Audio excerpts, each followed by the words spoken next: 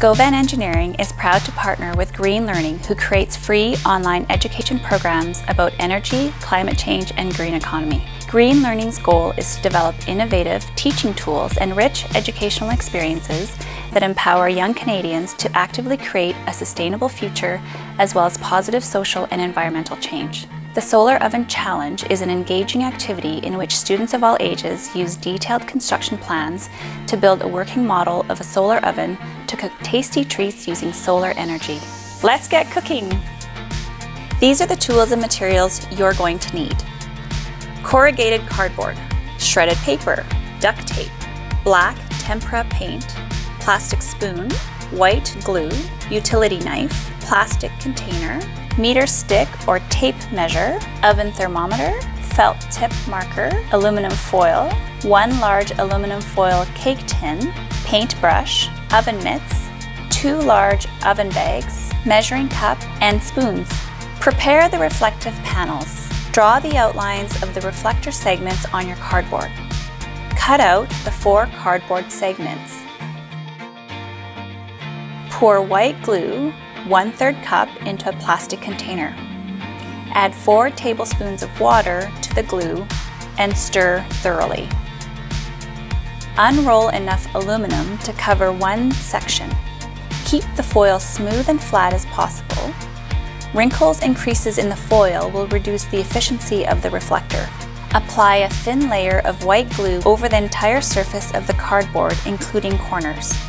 Use the flat edge of a piece of scrap cardboard as a squeegee to spread the glue out evenly. Before the glue dries, place the foil on the cardboard shiny side up and smooth it down over the entire surface.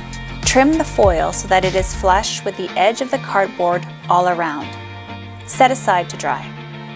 Repeat steps 3 to 5 for the remaining sections.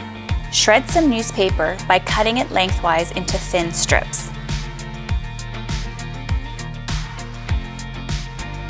Stuff shredded paper into the box. Cut 4 pieces of duct tape 60 centimeters long and set them aside. Arrange the segments foil side down, wide sections alternating with narrow ones. Position one of your strips of duct tape over the joint between the panels. Join the 3rd and 4th panels, as in step 3. Carefully flip the joined panels over the table. Stand your reflector up, foil side in, bringing the edges of the outer 2 panels together. Have your partner hold the reflector in position while you add the last piece of duct tape. Add the insulated box.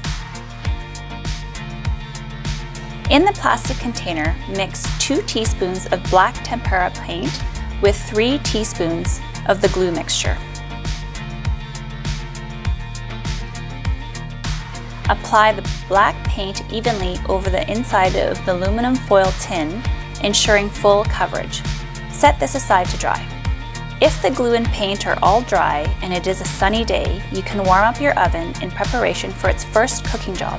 Slip the baking tin into the transparent plastic oven. Place your food item on top of the bag and slip a second bag over the first one to protect your food while cooking. Place the baking chamber tightly into the bottom of the reflector. Outside, arrange your cooker so that the cooking chamber is directly facing the sun. If you have any questions, ask an adult for help.